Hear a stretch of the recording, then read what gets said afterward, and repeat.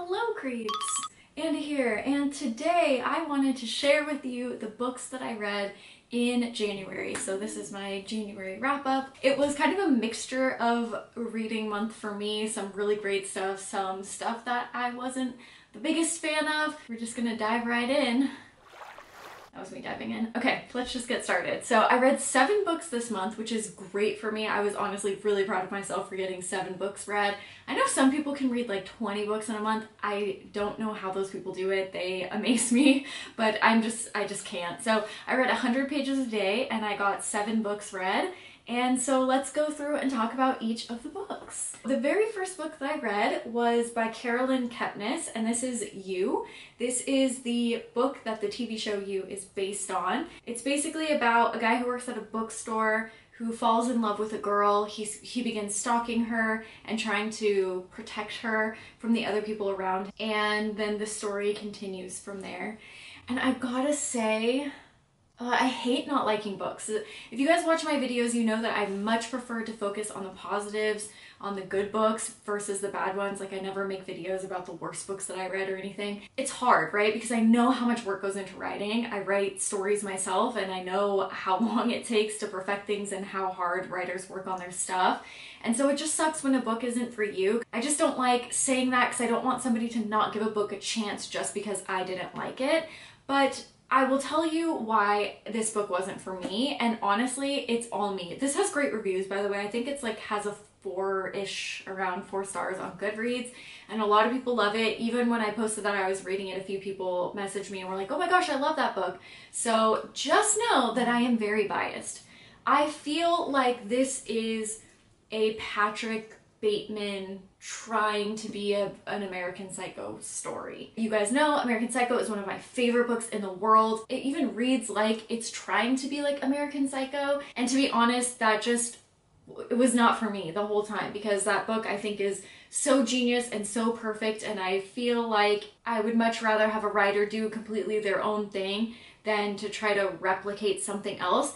And that's just my opinion. I didn't see a lot of people saying stuff like that, so maybe that's just me. Maybe I'm the only one that feels like that. I will talk a little bit more about this one because I am watching the TV show right now, and so I have a lot to say in comparison to the show. There were just a few things that I couldn't get behind in this book. Like, for example, Joe, I mean, I don't think I'm giving anything away when he's like, you know, he's a stalker, you know, it's a creepy show, you know, probably bad things happen, and he just like magically gets away with everything and there are no repercussions for any of his actions, and it just seems so bizarre. It's just as unrealistic is, I guess, what I would say. I also didn't like the characters, and although having an unreliable narrator is fun a lot of the time, and it's something that I do really enjoy in a lot of books, if I'm reading a book and I don't like anyone, like nobody is good. The girl that he's stalking is annoying, he's annoying, everyone's annoying. Like it's just hard for me to keep attentive and care about the characters in the book when I don't care about them. I'm like, honestly, just take her out, it's fine. And so this book wasn't for me, but a lot of people do enjoy it. And if you like the TV show, I highly recommend picking it up just to see, you know, kind of where it started from. They do take a lot from the book, but it is changed in a way that I think makes a little bit more sense, at least for the screen. My cat chewed the crap out of it, so it tastes good. If you are looking for a book to consume, maybe this one's for you. But anyways, that is You by Carolyn Kepnes. The next book that I read was Darcy Coates' The Ravenous Dead. This is the Gravekeeper. I keep calling it the Gatekeeper series, and I don't know why. It's the Gravekeeper second series. The third one is coming out this year, and so I picked this one up to start January off with the Darcy Coates.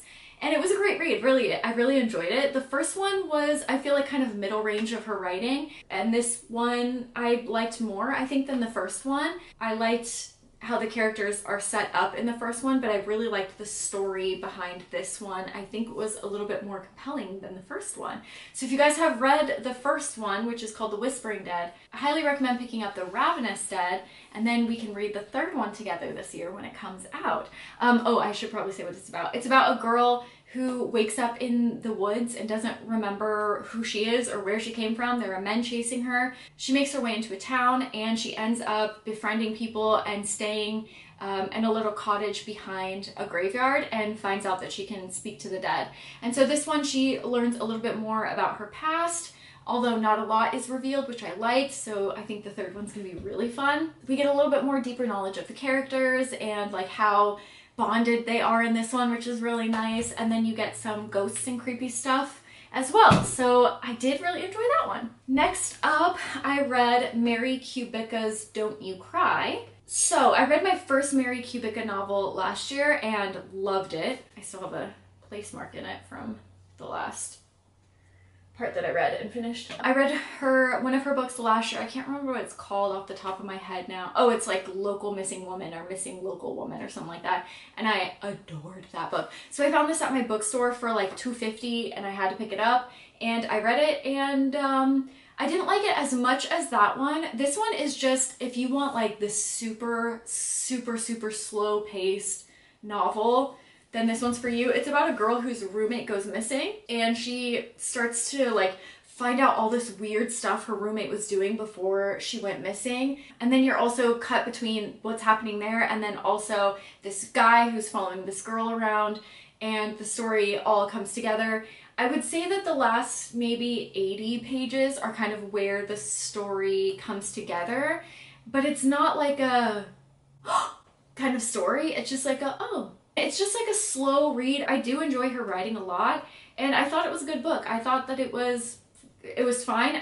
It wasn't as upbeat and intense as the Local Missing Woman book was, but if you want like a very, very, very, very slow read, but still interesting and fun, then this one might be for you. This one was the next one that I read. It was called Into the Water by Paula Hawkins. This one was about these women who commit suicide by jumping into the water or were like drowned in the water like decades back or centuries back in some cases. And it's about these women who have committed suicide, but the entire town, it's really interesting because you get very varying perspectives and everyone's kind of pointing fingers at everyone else. No one's really telling the full truth, and you kind of get like a weird wrap around of what's going on. I really enjoyed this one, and this one didn't have that high of ratings and I was confused why, and then I went on Goodreads and read the reviews and it was like, I liked The Girl on the Train better, and I was like, but it's a different book. Like,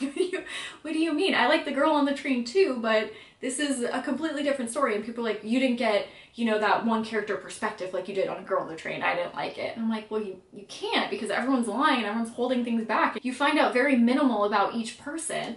And I just thought that it was interesting that people, at least in the reviews that I saw, were heavily comparing it to The Girl on the Train. I feel like it kind of did a disservice to this book because this book was really great. It was really well written. I thought that the story was intriguing. It was interesting being like, oh, she's lying. Oh, but you're also lying. Ooh, what's actually going on here? I really liked the story. I thought that it was great. I'm not really sure how fair that is to read a book and solely compare it to a previous book that an author has written. But I really liked this, and I think that this will be in my summer recommendations too, so look out for that. And then the next book that I read was Hidden Pictures by Jason, I'm gonna pronounce his name wrong because now I can't remember how it's pronounced, Rekulak. And I did an entire video on this, so I'll leave that linked down below in case you were interested in that. This was voted the best horror book in the 2022's Goodreads Awards. It's about a girl who was she's a recovering drug addict, and she ends up getting a job as a babysitter for this like pretty well-off couple. He starts telling her about this imaginary friend that he is seeing, and she believes that it's somehow connected to the woman who disappeared in the cottage that she lives, like a, what do you call that? Like a house behind a house, a guest house, a few decades past. So she goes on like a journey to try to convince the parents that it's the ghost of that girl that's haunting the boy. I think I talked a lot in that video about how I felt about this book. It was just a little bit outside of my suspension of disbelief, and I should have probably prefaced the last video by saying that it's really hard for me to get into ghost stories. Like, there are very few ghost stories that I actually like reading because they're just not really for me. This one was one of those ones where I was like, okay, like it was a fun story, I enjoyed reading it, but it definitely wasn't what I expected it to be, and it was a little bit outside of my suspension of disbelief to like fully dive into the novel and be invested in the story as much as maybe some people were. Again, that book got fantastic ratings. The next one that I read was The Whisper Man by Alex North. This book, oh my gosh, I just leave, every time I finish a book, I just leave my little guys in there. Okay, this book was so good. This book was so good. I read a different Alex North book, the something about a shadow or something. I can't remember the title now. And I did really enjoy that. And it was so funny too, because I read that book and I was going through some stuff, and then I was reading and the character was like kind of going through what I was going through, and I just felt like I needed to read that at that time. And it was really interesting reading this book as well. Yeah, it was just like I felt like a book that I needed to read right now. It is so good. This was the best book that I read in January. Hands down. It's about a man who is abducting young boys. Man, there's so much to the story. I don't even know how to explain it. And then there's a man who moves into a house with a young boy, and the young boy is like kind of creepily saying and doing things and like kind of creeping the dad out a little bit. I guess what I'm trying to say is at the base of the story, like the themes in the story, there's a lot of themes related around grief and guilt and generational trauma and childhood trauma, and like that cycle of I don't know if abuse is the right word, but breaking the cycle and like maybe making your life better than the life that you had before, but maybe still fucking up your kids along the way. I don't know.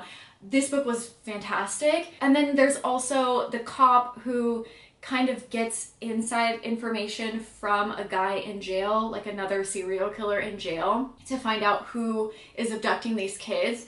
And then there's also like butterflies, so you get a kind of like a Hannibal Lecter sprinkle in there, a little Silence of the Lambs, like, you know. But man, this story is so good. It is so well written. I loved every second of it. And I just found out too that Alex North is releasing a new book this year too. So he has a new book coming out called The Angel Maker, February 28th. So I'm very excited for that one because this book honestly blew me away. The next one that I read was Grady Hendrix's How to Sell a Haunted House. This was my first experience with Grady Hendrix, so the book just threw me for a loop because I did not know what to expect. I did not know what his writing was like, and I thought that it was about selling a haunted house, which I guess it kind of is. But this one too, it's kind of about, like, the way that I read it, it was kind of, I feel like, a metaphor for like generational trauma and handing things down to your children. It kind of had a lot of similarities with the Alex North book, which is interesting when you read books back to back that have common themes or ideas or what have you. It always trips me out, like of all the books in the world, I read these together and there's some similarity in there. And then the weird thing was the book that I read after this references something that was in this book too. And so I thought that was weird that 3 books in a row were connected. I was like, oh, that's odd. But anyways, this is about a young girl who goes back to her parents' house where she grew up because her parents have passed away. So she kind of has to wrap things up with her brother and, you know, figure out the estate and things like that. Basically, at its core, I don't want to give too much away.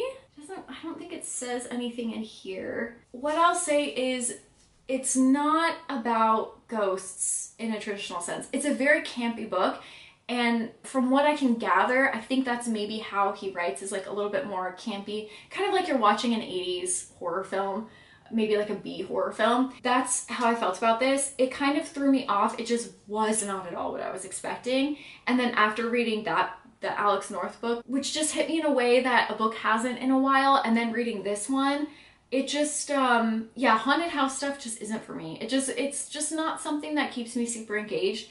I'm so glad that I read it. I'm glad that I gave it a chance, and I do have another one of his books. Well, I guess I have 2 of his books. I have the paperbacks from Hell, but that's not really like a cohesive fictional novel. But I do have another one of his books that I'm definitely going to try out too. But now going into it knowing that it's more of like a campier, funny, silly, it doesn't take itself too seriously type of book, I think that it won't throw me off so much. So there's that one. And then the last one that I read, my friends, is The Cabin at the End of the World by Paul Tremblay. I have read this one before. My cat did chew the absolute crap out of it. This one is about a couple and their child who go on a summer vacation in the middle of the woods.